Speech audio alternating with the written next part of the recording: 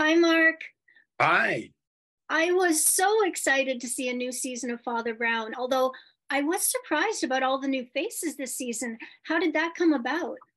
Well, we've changed before. We've had different inspectors and various people have come and go. So it's just that's is don't we? 10 years is a long time for people to commit to one project.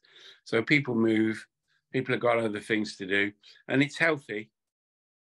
Like all families, you need new blood every now and again.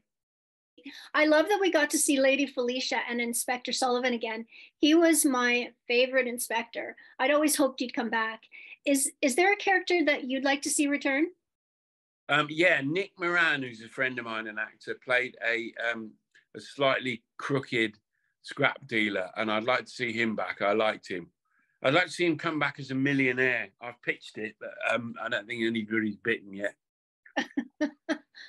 I love that model village in the first episode. Was that made for the show? No, it was my idea to use a model village. I said it would be great, macro, micro. No, it was quite a fashion, particularly during the 30s in England, and there are a few, and the kids love them. They're tiny little villages, and a lot of the people who kind of built them were the same kind of type who got really involved and very particular, and they're lovely things. They're lovely things to walk around. Yes, exactly. I've seen Maduro Dam in Holland and it was just amazing. So I was like, wow, this is just like that. Yeah. Did you get to keep your figurine? No, Oh, sadly. Oh, I'm not quite sure why I'd want a figurine of me. I think that people who have things like that are they worry me a bit. You're like, okay, it's a statue of you. Why is it in your house? No, not my. I was watching you get on and off the bicycle. How is it difficult? Is it to ride the bicycle with your priest robes on? I can't really answer that because I just did it, and I don't really know how it works, but I just get on and get off. I'm not even sure. The cassock goes underneath the saddle, I think, but I'm not really sure because I've never watched myself do it. But I just get on and off. But I've always done quite a lot of physical work as an actor. It's always been a massive part of it for me. So you just solve those problems. As soon as you start making them a problem, they're a problem. If you just do it, they're not. Perfect. That's not really helpful. No, because I'm like, oh no, don't let the bottom catch on the seat or in the wheels. Yeah, I'm always amazed that you just hop on and bicycle off. Yeah, just go. I quite enjoy it. I enjoy the bike. I like it.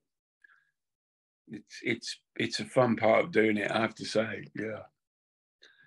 Now, how would you describe your new castmates, Ruby Mae Martinwood as Brenda and Claudia Blakely as Mrs. Devine? They're great. Well, Mrs. Devine is a widower who's recently widowed, but she's keen on amateur dramatics. So that's been a brilliant fun. So we've got an episode where Father Brown gets involved in Shakespeare amateur dramatics in a barn with a murder, of course.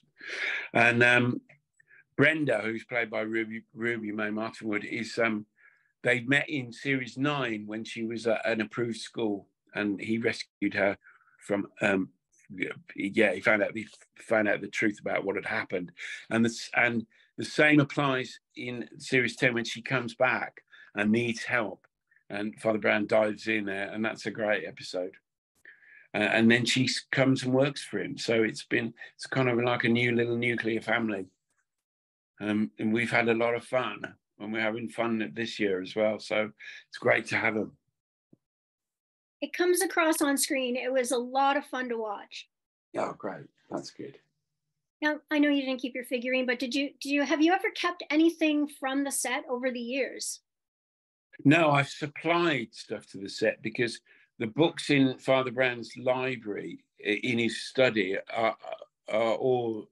I've made a collection of kind of the things a priest would need in 1953. So they're all date orientated. So there's books on poison and books on the Catholic Church and guides and books on medicine saints and all sorts of stuff. So I'm quite pleased with that. It's quite big now, actually. In fact, not all the books, they don't all fit on the shelves. There's some still in boxes. So that's been my contribution. Now, how long does each episode take to film? We take 8 days, so that's 8 12-hour days to film each episode, which is not a great deal.